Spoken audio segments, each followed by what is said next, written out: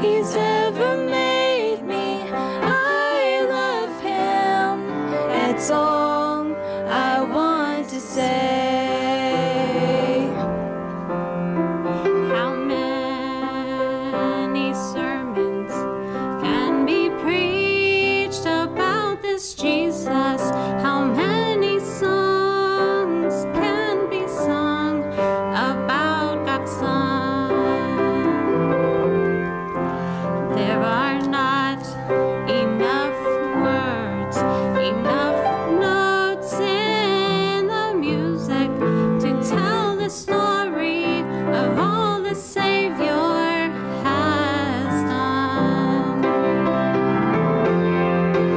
Did I mention that I love him, how I worship and adore him? When I can see no way, he makes a way. And did I mention he's been faithful to every promise he's ever made me? I love him, that's all I want to say. Did I mention that I love him, how I worship and adore him? When I can see no ways, he makes a way. And did I mention he's been faithful to every promise he's ever made me? I love him, that's all I want to say. I love him, that's all I want to say.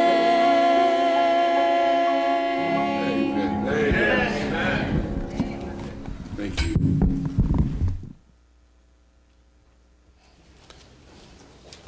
Take your Bibles, if you would please, and stand with me as you turn to Genesis chapter 4. Genesis chapter 4.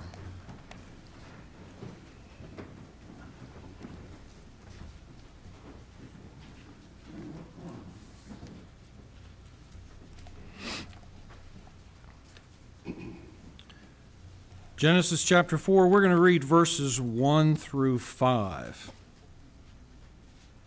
Genesis chapter 4, verse 1. And Adam knew Eve, his wife, and she conceived and bare Cain, and said, I have gotten a man from the Lord. And she again bare his brother Abel. And Abel was a keeper of sheep, but Cain was a tiller of the ground. And in the process of time it came to pass that Cain brought of the fruit of the ground an offering unto the Lord. And Abel also brought of the firstlings of his flock, and of the fat thereof. And the Lord had respect unto Abel and to his offering, but unto Cain and to his offering he had not respect. And Cain was very wroth, and his countenance fell. Dear Heavenly Father, we come to you this morning as a group of people seeking your will, wanting something from your word.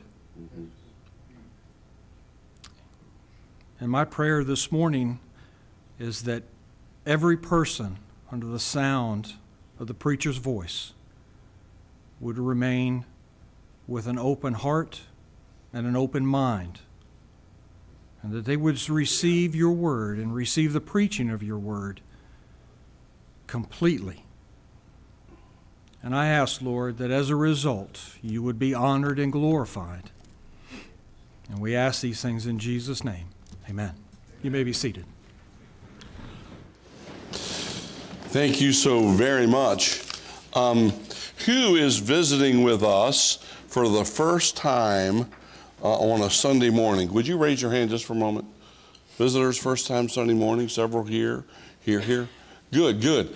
The reason I'm saying this as I start today is I am preaching a message this morning. I haven't preached this type of emphasis for a while at our church. I am preaching on giving today. And if you're a first-time visitor, it's a little difficult to say, yeah, for that church, you know what he was talking about. Okay, so yeah, give me a little grace here, if you would, as we enter this particular subject. Gentlemen, if you'll come just for a moment, I have handed out a partial church budget here. I believe all of you have gotten them. If you did not get one of these, you're an adult, you're a teenager, would you raise your hand as the men move back through? Say, preacher, we did not receive one of these. Anybody like that at all? Okay, some folks were over there. Okay.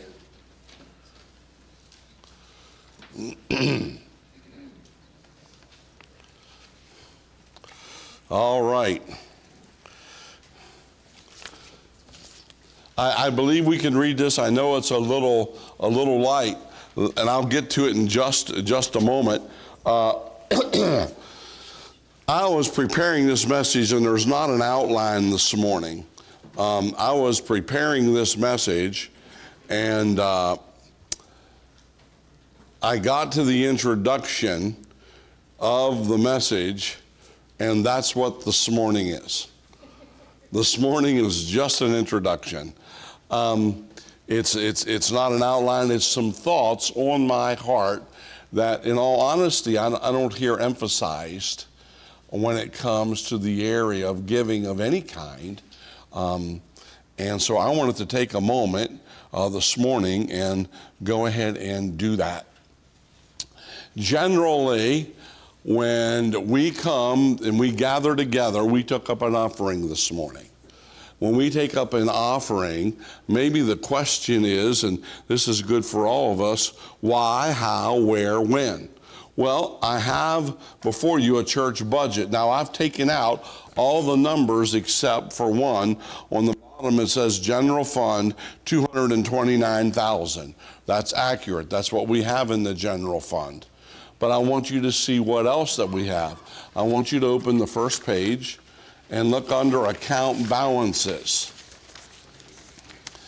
And I'm not going to read all of these, but it says activity bus, auditorium, Bible ministry, Deacons Reserve Fund, designated missions, missionary entrance, Gary May, Mason Ellison Pavilion, Memorial Fund, parking lot, playground, project fund. All of those things have monies in them that come together. For instance, auditorium, because we want to go ahead and do some major work on the auditorium. So we're saving toward that. That's in that particular sheet. So when you come and we gather and we give our funds, we give twofold. Number one, we're going to give our tithes. Our tithes are gathered together for what you're going to see just in a moment. We give tithes and offerings. Some of the offerings are for these special things that we're doing. And then we give to missions. Our missions budget is $100,000 a year. That averages basically $2,000 a week just in missions giving for this assembly. Our faith promise this year was $140,000, I think. That we involve ourselves in. And so all of that money comes in, missions money goes to support the 60 missionaries we have around the world. We do that as a local church. Well, what about the other tithes? Where does that go? For a moment, go to the next page. And I want you to go down just a little bit on the left, and you're going to see expenses, and you're going to see utilities, home phone, mobile phone, under buildings. Do you see that? Does everybody see that under buildings? When I say buildings, it's BLDGS. Okay, all right. Notice we give to the church. There's ground maintenance, there's a house, there's insurances, there's telephone, tractor, utilities, electric, propane, vans and buses. We have benevolence, we have fellowship, we have flowers, we have a project fund. Down under missions, we have Bibles. We have, these are the designated funds that come in for missions, our faith promise. Then under operating funds, we have advertising, And we have child ministry and choir. And now we flip to the back side. And the back side has camps and seminars and materials and janitorial supplies and office and postage, printed materials, provided materials, reformer services, special speakers, staff, Tracks Youth Ministries. And the rest right here is going to be my salary, the assistant pastors, secretary, other things are in there, but that's where we are. All the funds that you come are gathered in and goes into these particular areas. We just finished the fund outside right here for the children's play area. You see that being done there. Then we have the garage that's done there in the back. And what we've done now is we have opened our giving up not only to what you do here, but online giving. Online giving had two areas, missions and general fund. Because you have asked, we've added two other areas there. If you go online now, you can give to a project, the auditorium, or you can give to a special ministry, that's a benevolence ministry called PEP. Okay, that's people encouraging people. What is PEP? PEP is not a fund that's supported from the general fund. The only way funds go into PEP is if you designate it. I use the PEP fund. I will take men out and buy them suits. I will send books to pastors. I will take somebody out to eat. I use that fund to try to be people encouraging people. All of that gathers in here of what we're doing. We want everybody to be involved. We believe that you ought to be. But I want to back up now, if I might, just for a moment, and lay just a little groundwork with this message as an introduction that I believe ought to be the reason we set our hearts in the way that we do toward the areas of giving. I thought this was interesting when it comes to giving, and we're all at different places there in our giving, and you allow God to do what God wants to do in your heart and life about that. But I thought this is interesting. In 2021, dog food is the leader of the pack, it says, in U.S. pet food market accounting for 2/3 of sales. The facts are, in 2021, when it comes to dogs, treats, and chews, and all of that, the U.S. is approaching $26 billion spent on dog food. The average household now spends between $25 and $35 a week that has animals on dog food.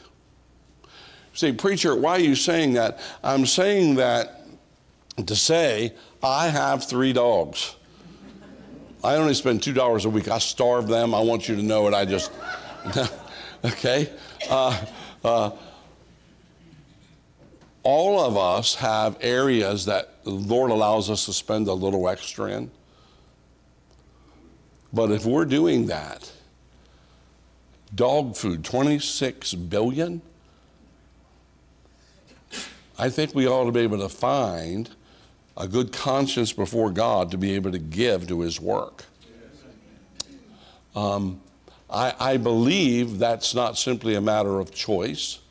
I believe it's something that God desires for us to do if we're going to be obedient Christians. I also believe that one day, not a penny that you give will not be missed, and what the Lord will return to you in the way of recognition of what you've done in the right motive in the area of giving. And that's sort of where I am this morning. I want to, if I could, take us to an unusual passage if you were to consider giving, and it's Genesis chapter 4. Genesis 4. I go there because this is the first offering that we have in the Bible. And it's burdensome to me that we understand this. Worship ought to be the basis of our giving. Amen. Worship ought to be the basis of our giving. Would you say that with me? Worship ought to be the basis of our giving. In this particular passage, we have a combination of a worship sacrifice offering that is redemptive. And I just want to read it again. I want you to notice the two offerings. If we go down, please, to verse 2. And she again bare her brother Abel, and Abel was a keeper of the sheep, but Cain was a tiller of the ground. And in process of time it came to pass that Cain brought of the fruit of the ground an offering unto the Lord. That was Cain's area of expertise. That's what he did. I'm sure that he brought the best of the best, as it were, to the Lord, an offering unto the Lord. And Abel, he also brought of the firstlings of the flock and of the fat thereof. Notice that. How do you bring the fat thereof? The only way you do that is if what he bought was offered up in sacrifice. He had to kill that animal. Okay? And the Lord, notice this, had respect unto Abel and to his offering.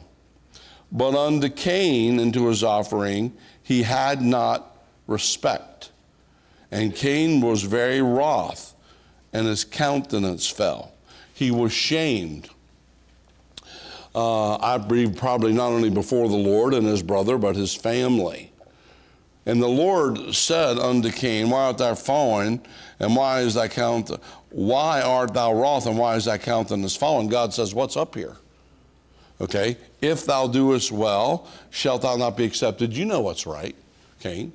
You know what you were supposed to bring, and you didn't do that.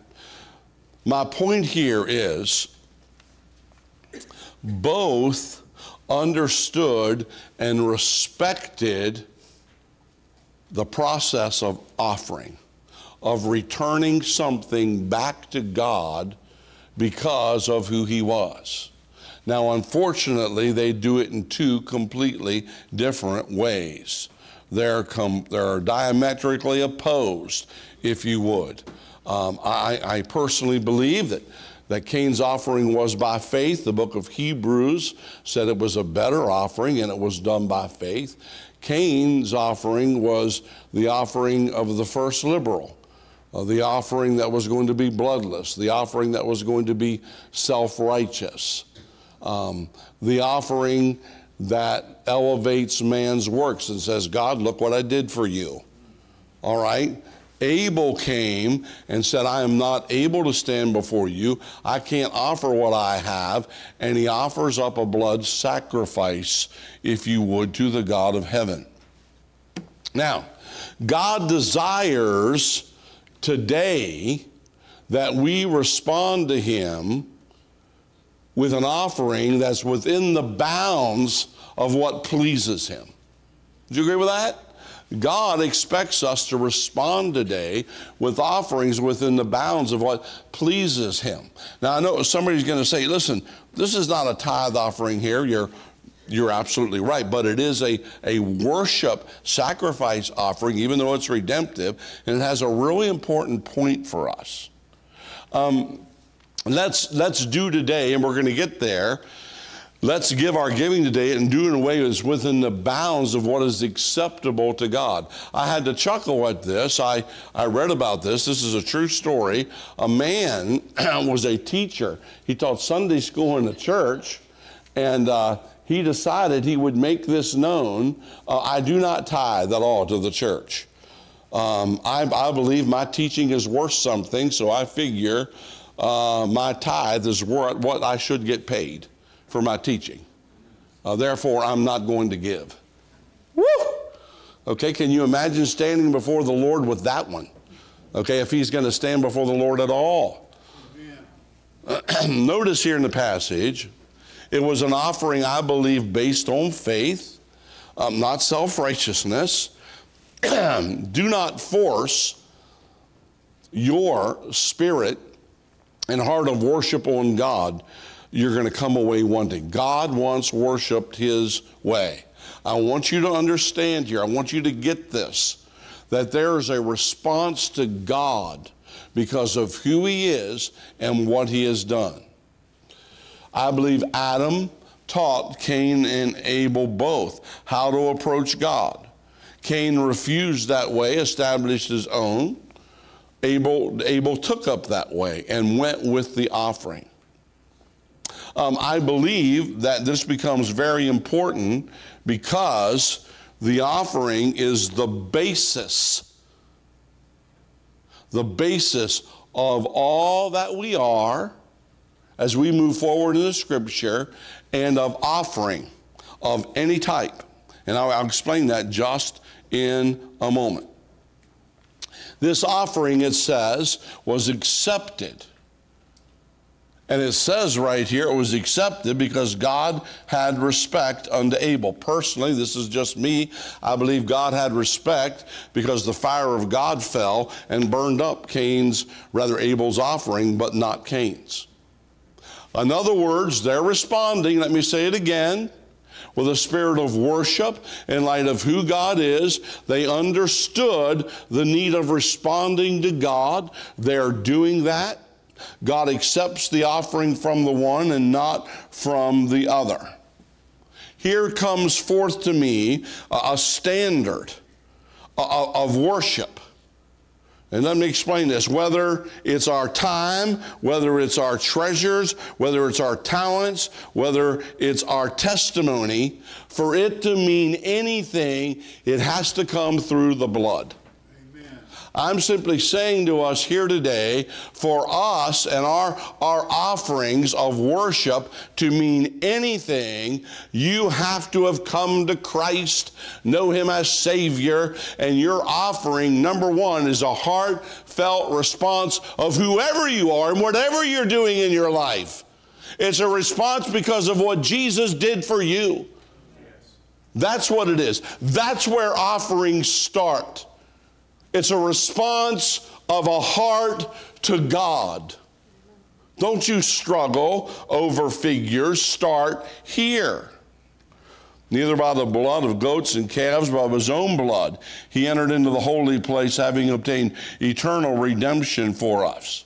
You see, heaven's going to come down and give mankind its greatest offering. Heaven's going to give its best, the Lord Jesus Christ, to come to Calvary and die for us. That's heaven's offering. That's God's Son for each one of us. He gave His best for us. Responding to God, then, can I say, with a worshipful offering ought to be part of the character, the very core of what we're doing. Revelation 4, the 4 and 20 elders fall down before Him that sat on the throne. This is future.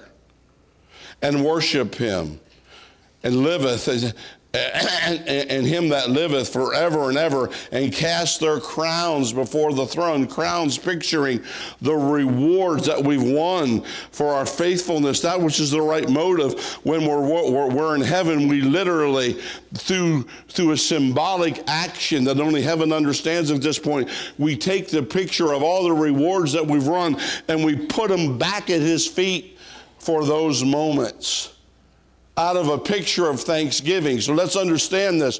We start in the Bible, in the first couple of chapters of Genesis, and we see a picture of worship, responding to God, who He is. And we go through Old Testament, through New Testament, the whole way to the book of Revelation, the whole way, if you would, into the future. And we find what? That the church, probably during the tribulation period here, what?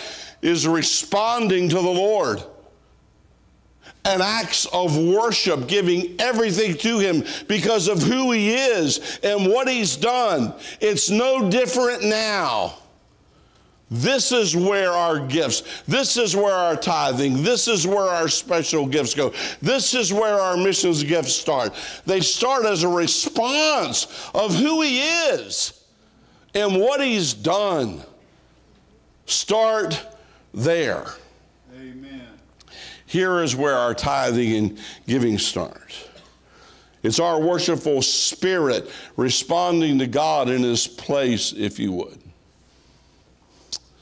Worshipful giving is a response of our heart to God. Turn with me now to 2 Corinthians chapter 8. I'm trying to lay an introduction to you about giving. Number one, that you would understand that all of our giving is simply a worshipful response from Genesis to Revelation to who he is and what he's done. When I come to 2 Corinthians chapter 8, this is now worshipful giving, and it's a response, listen to me, of our heart, not simply to God, but to God's word and God's work. We come to 2 Corinthians chapter 8, and we find that the Apostle Paul has been busy and burdened taking up a large offering for those in Jerusalem and Judea, because the Christians there have been persecuted. Many of them have lost livelihoods, lost goods, and what Paul wants to do is to be able to take funds to those families that they can continue to be salt and light in Jerusalem, that they can continue to be there and stay there and be a testimony for the Lord Jesus. This is a missions offering, if you would, but it has principle here. And I'm not at all going to be thorough with this passage. Introduction. I want to share one main point. We go to the beginning of the book of Genesis, and we find that what? This worship, sacrificial worship, loving worship, ought to be because of who he is.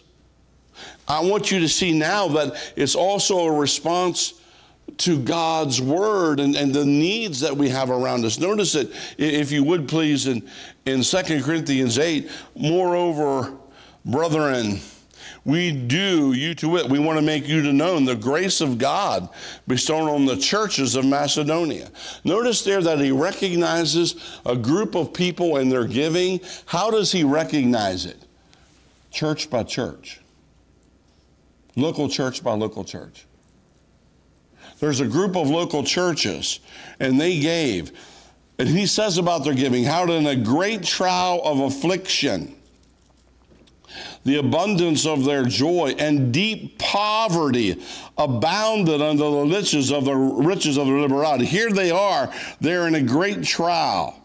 They have joy. They're in poverty that's unbelievable, and yet they gave. It goes on and it says, for to their power, their ability, I bear record, yet beyond their power, they were willing to give of themselves, praying with much entreaty that we would receive the gift and take upon us the fellowship of ministering to the saints. What do you mean praying with much entreaty? When Paul saw their circumstances and where they were, who they were, Paul didn't want to take the gift. You need it yourselves. But they were burdened to the point of conviction. And we'll see that in the next verse. And this they did not as we had hoped. In other words, they're doing more than what I expected. But first, before the offering, before the physical giving, but first they gave their own selves to the Lord and to us by the will of God. They gave their own selves. Paul's addressing this collection, and he's just sort of spellbound by this truth. That they're so burdened about this, but Paul ended up taking the offering. Why did he end up taking the offering? Because they come and they said, we have given ourselves to God first. We have opened the arms of our heart and our mind and our lives, as it were, and we said, Lord, use us. Though we be the poorest of the poor, Lord, use us. We have an eternal perspective. And the idea here, as Paul says, how could I say no to that? Their expectations, if you will, above what he expected. These church attenders made God their first priority, took the hands off of their life and their pocketbook for the cause of Christ, and they gave themselves to that ministry of giving. And it even says right here, notice the end of the verse, but first gave themselves to the Lord and unto us by the will of God. A hint there, unto us by the will of God, that they were willing even to saying to Paul, we'll go with you to Jerusalem if that's what you want. And again, Paul's sort of spiritual breath is taken away as he sees this kind of dedication. Can I say to you, when we give ourselves to God, we'll have little trouble giving our substance to God. Amen. What I want you to see in this just foundation, this introduction to giving, this is the great truth. Number one, worship. Worshipful giving is a response from the very beginning of the Bible to who he is and what he's done. Next here, worshipful giving, if you would, comes to each one of us when we give to God ourselves first.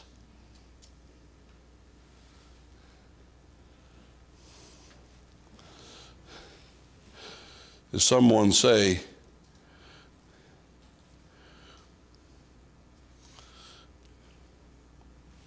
to us as men, God can't see you, your wallet's in the way. God can't see you, ladies, your purse is in the way.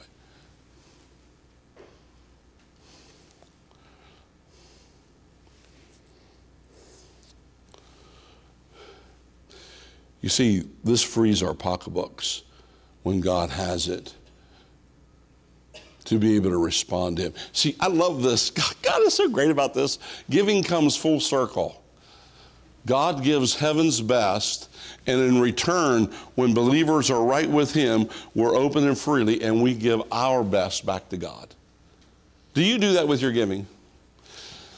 I went back here, and we have this food bank back here. I hope you look at it. Oh, by the way, we set up an offering box back there. If you take something out, drop just a little bit in there, a few dollars, whatever, as a thank you. And I pulled this out. It says here Pop-Tarts, frosted brown sugar cinnamon. I'm telling you, this is health food at its best. You know what I'm saying? Okay? It really is. How many of you will allow yourself a Pop-Tart once every 3 months at least? Let me see your hands. Okay? How many of you, I will never eat one of these. Let me see your hands. Okay? Shame on you. Jeez. What I want you to see is, Mike, come here, help me.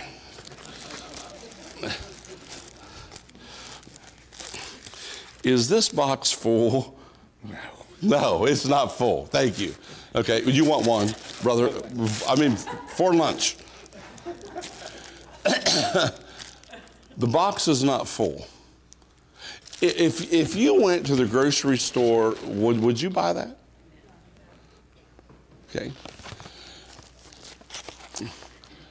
Is this what we give to God? Not our all. We're not open. We're selective. Let's see. Well, let's see. I think I could do something over here. And maybe, oh, John, you're in need. I could do something over there. All right. But we're not willing to take our hands off. All right. And just give the Lord everything. Folks, here was my burden. We talk about giving.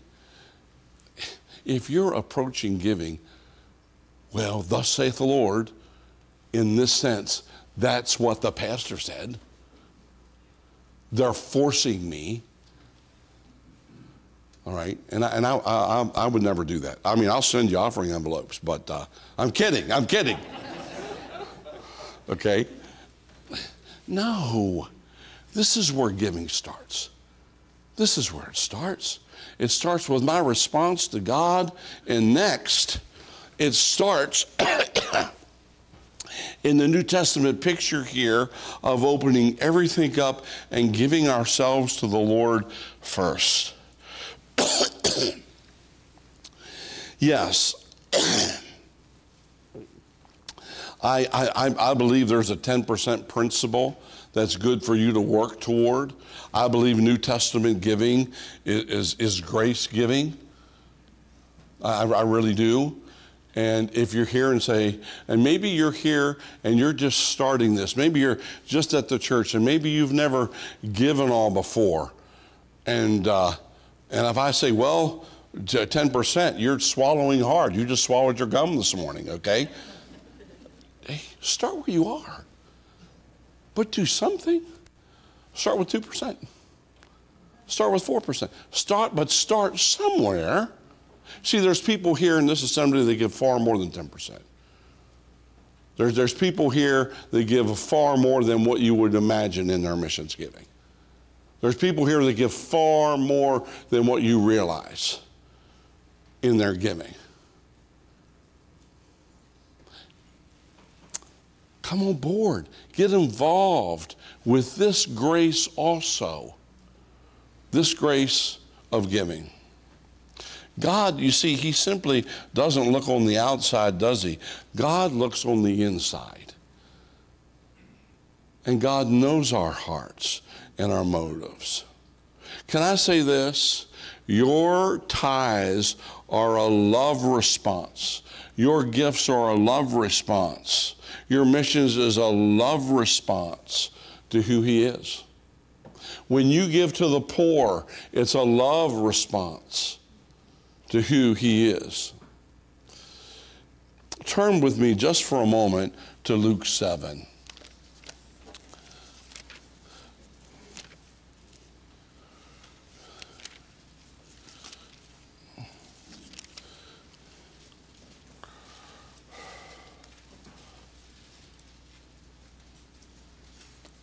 And I just want to try to use this as an illustration, if I could, for all of us, and this introduction to the response of our hearts. In Luke 7:36, and one of the Pharisees desired him that he would eat with him, and he went in unto the Pharisee's house and sat down to meat. And behold, a woman in the city, which was a sinner, when she knew that Jesus sat at meat in the Pharisee's house, brought in an alabaster box of ointment. We're assuming a year's wages, let's just say. And stood at the feet behind him, weeping. This is a response of something that's been done in her heart and life. And began to wash his feet with her tears, and did wipe them with the hairs of her head, and kissed his feet, and anointed them with the ointment. And when the Pharisee which was bidden saw it, he spake within himself, and this man, if he were a prophet, would have known who and what manner of woman this is that toucheth him, for she is a sinner. And Jesus, answering him, said unto Simon, I have somewhat to say unto thee. And boy, does he go down through and get something that will be unforgettable, if you would, to this man.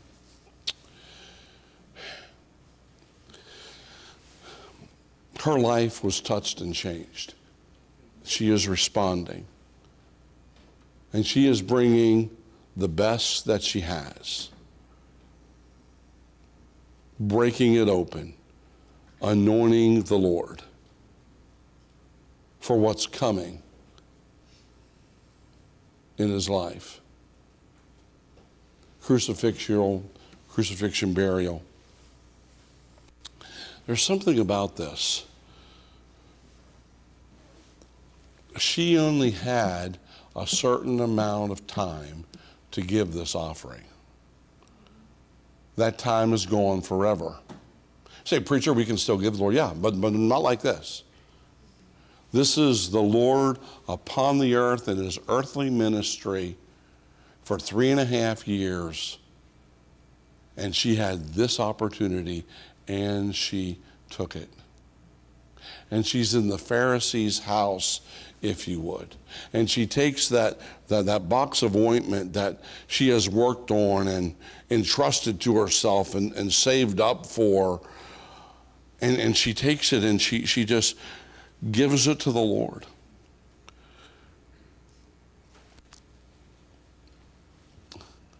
We've only got this time. Oh, the Bible says in the book of Revelation in heaven that his servants will serve him, but not like this, not with free will choice. Each one of us have an alabaster box, and we only have a certain amount of time to be able to do what we're going to do for the Lord Jesus. For his sake. And because it's a response of our heart.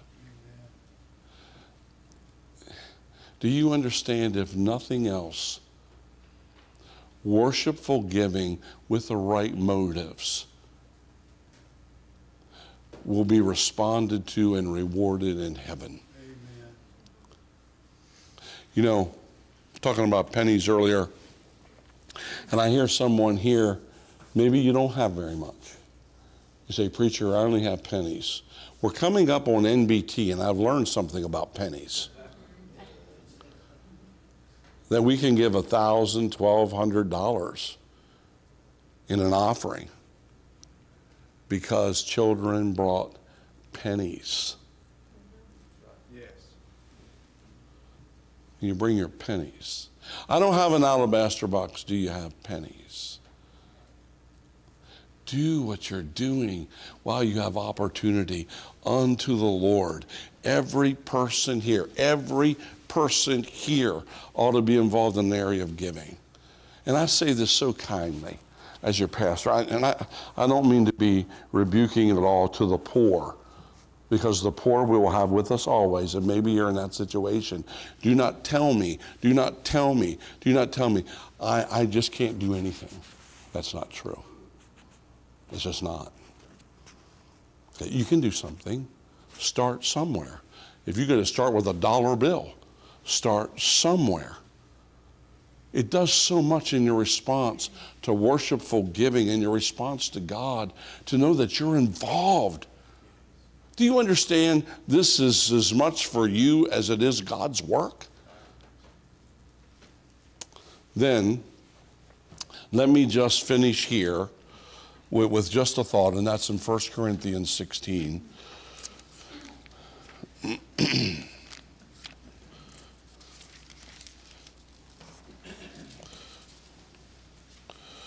Worshipful giving is done through New Testament direction. Worshipful giving is done through New Testament direction. Let me just touch here on these verses.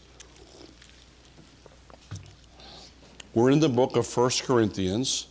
We were in the book of 2 Corinthians. We're now here in the book of 1 Corinthians. This is Paul's first letter to Corinth. And I want you to notice how chapter 16, verse 1 starts. What are the first two words? Now concerning. You see, now concerning means this is an answer to a question they had. Go back to chapter 7.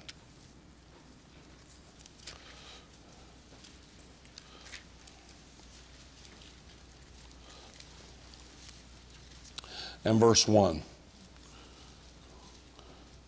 1 Corinthians 7:1. 1 Corinthians 7:1. Everybody have it? Notice what it says. Now concerning the things whereof you wrote unto me. Go to 8:1. He's answering another question. Now as touching things offered.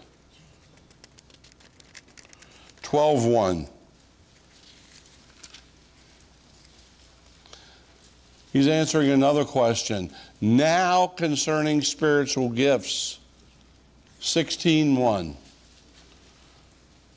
Here was another question. Now concerning the collection for the saints as I've given order to the church of Galatia, even so do ye. So out of their questions now, under the inspiration, the leadership of the Holy Spirit of God, the inspired word, Paul begins to answer about the offering, and he shares some things and a few things that we can look at as principles just to pull from concerning the offering. Okay? He says, upon the first day of the week. In other words, he comes to them and he's looking at this procedure. And by the way, why is finances being addressed? I want to tell you why. Let's just deal with the elephant in the room. Finances are addressed throughout the Word of God because they're a problem. Because people get offended. Because people get bitter. Because people get upset over finances. Amen, preacher. Right there would have been a really good place. I am just sure, there is not a couple here with under the sound of my voice that ever had a problem with finances.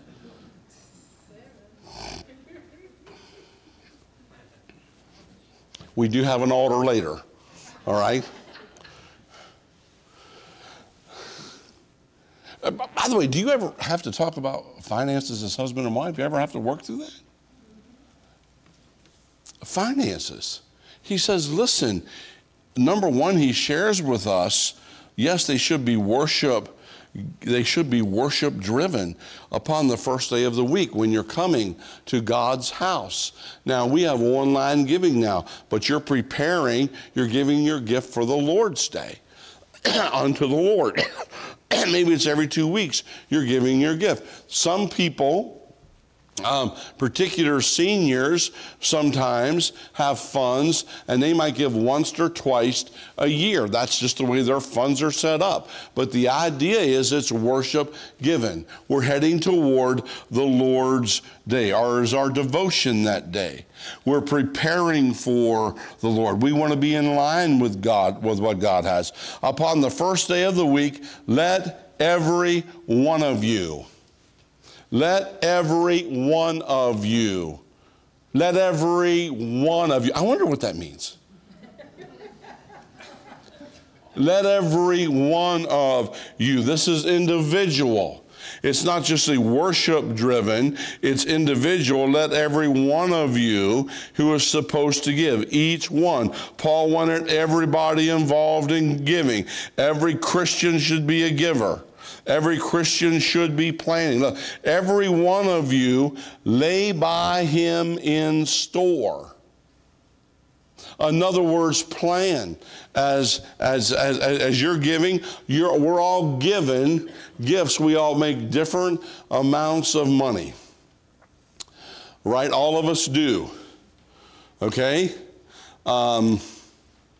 Maybe you're $70 an hour. Maybe you're $50. Maybe you're $20. Maybe you're $7 an hour. Maybe you don't want to talk about it. Okay? Wherever you are, we lay up in store. We're planning. Giving should not be haphazard. Well, preacher, I'll tell you, this is how I do it. I just walk in and whatever I feel, that's what I do. I can see God before the foundation of the earth talking to the sun, saying, well, I haven't decided yet. It's just however I feel whether you're going to go to earth or not. I don't know. Just however I feel. If this is a grace, if this is something God asks for us, can I say this, and I believe it's a lot of this with other people, I don't ever have to pray about my tithing. In the sense whether I should do that or not. I don't have to pray whether I'll adjust this or that amount. Because that's already set. My wife and I have set, this is what we do. Now, we might adjust that once a year. We might adjust it at faith promise. Now, that doesn't mean that there aren't special gifts of time. Of course there is. Plan that, set aside. Notice it again. Upon the first day of the week, let every one of you lay up in store as God hath prospered him. How has God prospered you? God is saying, honor me with that. That there be no gatherings when I come. What? Don't be a catch-up Christian. Well, you know what? I missed this and this, but I'm going to catch up. I'm going to catch up. The only good ketchup goes on a hamburger, okay? No. By the way, God doesn't need your money. He needs your heart. Amen. That's what he needs. And God will bless what you give when he has your heart. And don't try to buy God off by our giving.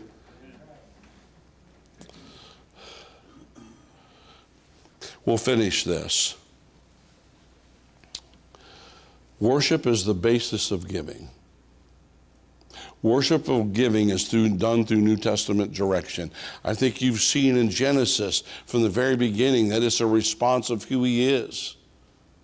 And when we come to the New Testament and we see, but they gave their hearts to the Lord, their own selves to the Lord first. That's why we do what we want to do in the area of giving. Can I say this, and I mentioned this to you. You're gathered with us here, and this is new to you. And maybe you've been haphazard, and you just didn't know. That's okay. Just start where you are. Just start where you are. But start. Just start where you are. God forgets no gifts. Every penny, God will remember just as surely as every cup of water given his name. I believe giving ought to be a Bible-based conviction about you, not simply when it strikes you, about your areas of giving. This is just introduction. God knows your needs. He knows where you are. He does. Actually,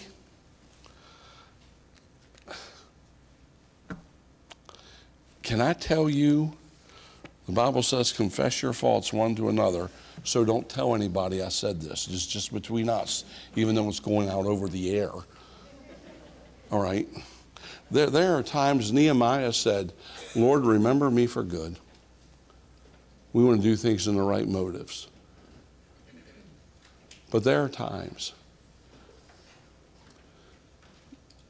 that I just have an opportunity to give, even if it's a few dollars. And I do it, Lord, this is for you. This is in Jesus' name. This is in Jesus' name. This is in Jesus' name. Or with a gospel tract. You know? To tell you the truth, it's pretty exciting. When you begin to get the opportunity, hey, God, what can I do for you today? When you get up in the morning and say, Lord, open up an opportunity for me. You know? An opportunity. And I am talking about giving. Find ways. I'd love to be able to find ways to be able to do that. We gather as a local church. This is an independent fundamental Baptist church. It's an independent church. We have no funds, 5 or 10% out of our giving that goes to a cooperative program or goes toward any other overreaching hierarchy. Everything is here. Everything stays in-house. For over 35 years, I've had our books audited in a general light audit with Dr. Bob Valier every year. This year we didn't because Bob was sick. We print figures on this. If you're here and you say, well, I'd like to know what those figures are, come into the office. You're invited any time, and you can come into the office and look down and see our budget. Okay? Don't miss this. Allow God to work in all of our hearts in this area of giving. Be involved. Pray over what God would have you do. Stick to it. Be involved. Work on your tithing to get it where it ought to be, where the Lord's pleased with it. By the way, There's so many people that I could point to that could stand up and give testimony where they began to be faithful to God with this giving, how God began to build their life, okay, with material things, okay? Allow God to do that in your life. Let's pray. Lord, thank you today for this opportunity, and Lord, I know that this is unusual, and I pray that our visitors would be understanding of heart. I pray that we would receive this the way that we ought now, in your precious, precious name. Would you stand with me?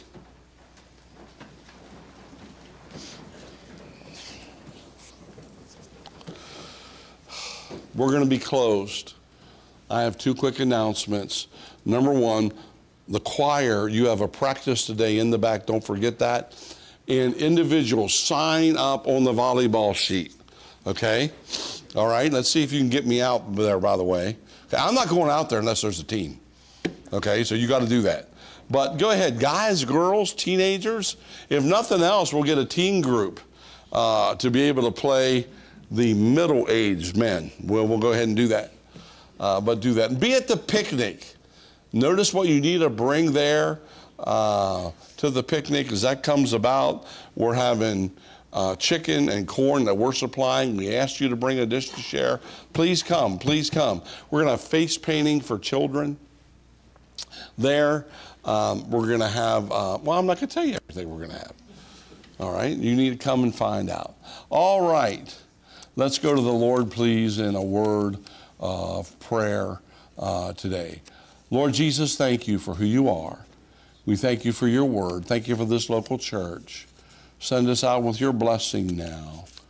In your name, amen. You're dismissed today.